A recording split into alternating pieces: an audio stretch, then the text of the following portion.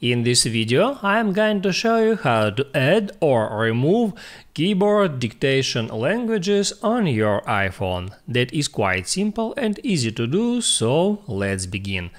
And first, open up Settings, then scroll down for a bit and tap on General. Next, tap on Keyboard, and then scroll down until you find Dictation section. Here, first you have to enable dictation feature if it's disabled on your device, so you can disable and enable it in any time. And then here you can tap on dictation languages to check mark those languages which you want to use for dictation feature.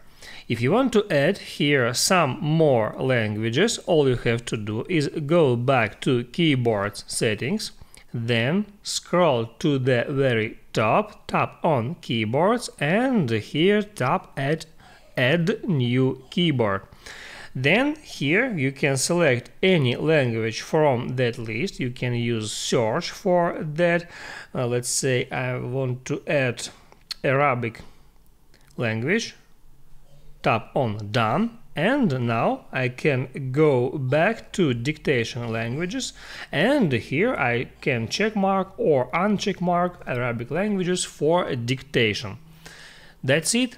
If this video helped you out, don't forget to like and subscribe.